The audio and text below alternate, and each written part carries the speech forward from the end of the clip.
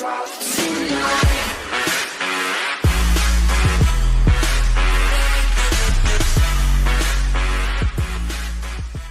member of the Mormon Tabernacle Choir said she has resigned from the famed group over its decision to perform at next month's inauguration of President-elect Donald Trump.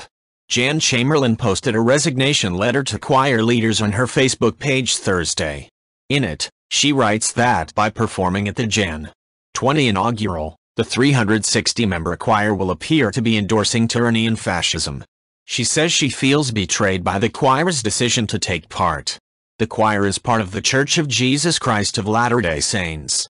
Church spokesman Eric Hawkins told the Salt Lake Tribune that participation in the choir in the inaugural performance is voluntary.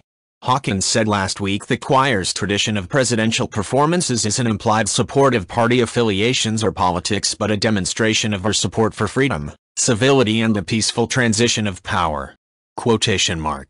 Chamberlain's decision earned praise from one of the most powerful Mormons in the country, Nevada Senator Reid.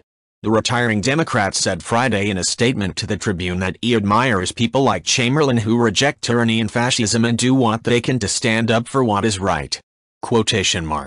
Reid applauded her for refusing to be part of the wave of hatred unleashed by Donald Trump.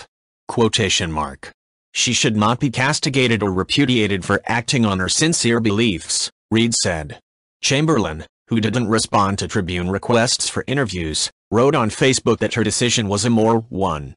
"I could never throw roses to Hitler," she wrote. "And I certainly could never sing for him." If you like this video, please leave a like and subscribe.